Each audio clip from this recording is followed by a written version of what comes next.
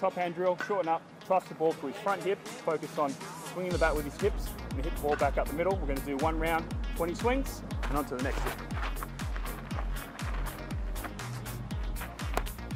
Back up a little bit. Relax. Put your elbow on your hip. There you go. Breaking down the foot down position. Start with your elbow up high. Now drop it down like you're ready to hit. That's where you start from. Okay. All right, so that's where you want to break down right there. Good.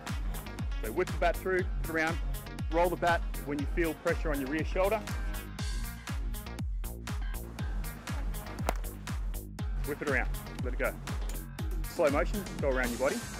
Keep going. All right, now don't lift. So you don't need to lift on this. This is going to be a high pitch. There you go, flat, flat. You don't need to lift because it's high and it's hard. So you can't lift. Yeah. All right, well, you miss it. It's a flat, hard pitch. So therefore it's got to be a flat swing playing. Not a slider, which is coming down at you, where you swing up to it. Yeah. Hard at you, any dip, you're not going to hit it. There you go, good.